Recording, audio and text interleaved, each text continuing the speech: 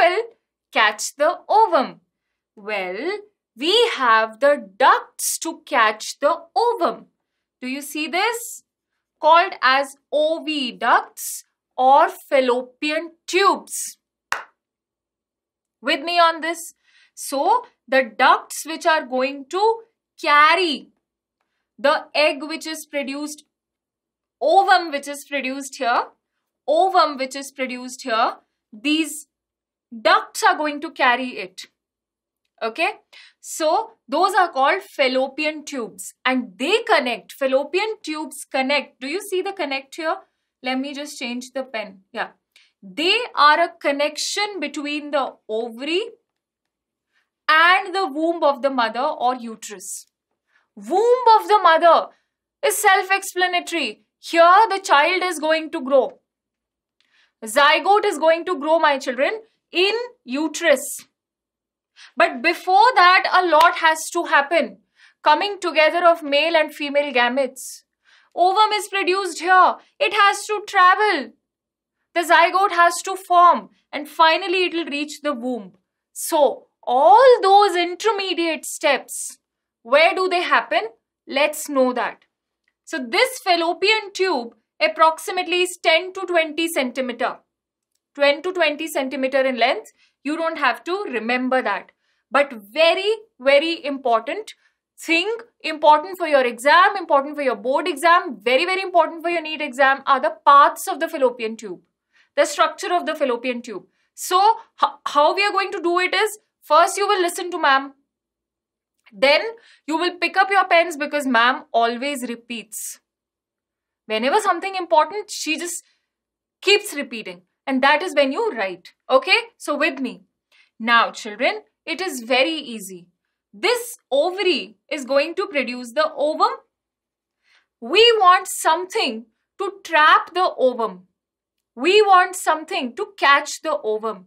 Very precisely. Broadly we said it is fallopian tube.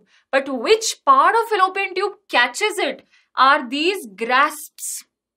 Are these trapping structures? Fingers rather. Finger-like projection. Called as fimbriae. It was written here. Fimbriae. Okay. So they are going to grasp the ovum and carry it to the funnel-shaped portion called infundibulum. This is the first part of the oviduct. Just listening. My children are just listening. Don't get restless.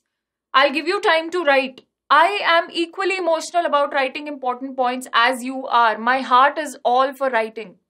Because biology is studied like that. Now, but we have to do it in a scheme. Once again, if somebody will ask you what is the first part of fallopian tube, it is infundibulum. Fimbriae are the projections from the infundibulum. They are a part of this funnel-shaped trumpet-like structure. This looks like a trumpet. Okay. Now, after infundibulum, once the egg has reached here, my children, let me change the color. We just love colors, don't we?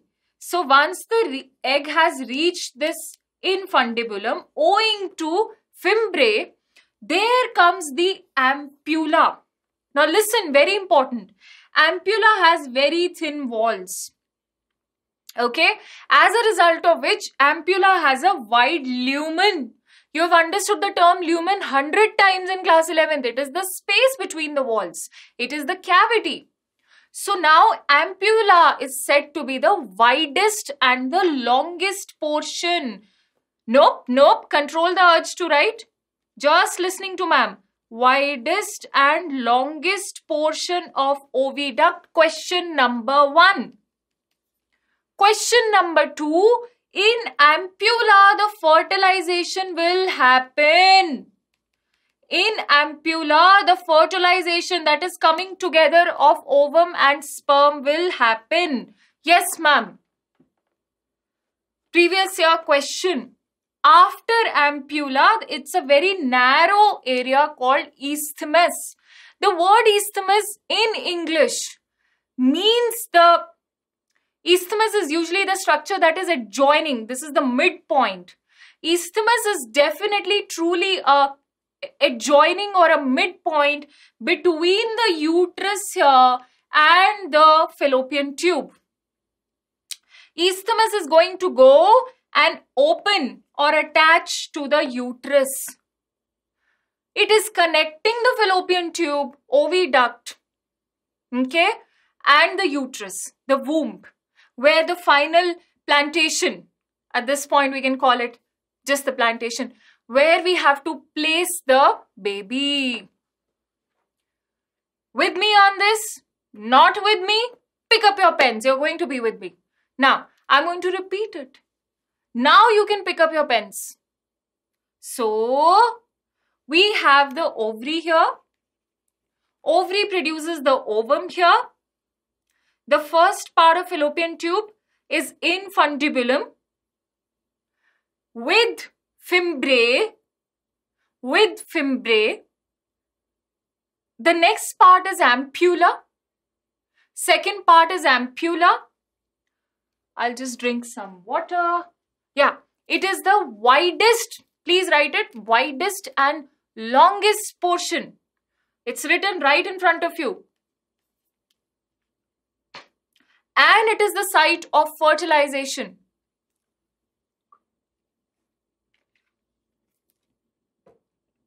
And it is the site of fertilization.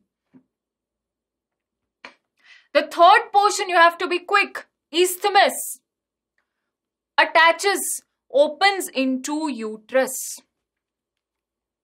Very good. Now, what do oviducts do? I don't have to tell you. It's quite clear. They carry the ovum from ovary to the uterus. That's why they are called tubes or ducts. They are hollow tubes. Fertilization of ovum, comes here. Very, very important. Do you see that happening? Yeah, see, look at the egg traveling. Look at the narrow isthmus. And finally, the destination is the uterus.